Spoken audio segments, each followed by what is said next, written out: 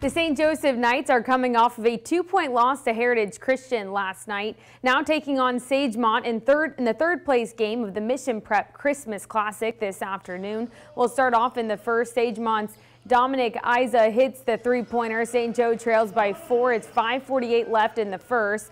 Dre Ramon hits Tunde Yasofu down low. He banks it in. It's an and one, and it's a 1-point game now. Luis Marin lobs it to Caden Hamilton for the easy layup down low, and now the Knights trail by 3. And on the fast break, it's Elijah Allen who hits Will Kaikindle on the block for 2. And Yasufu again, he splits the defense, lays it in. The Knights are down by 1, and here he comes again. Same block, different play.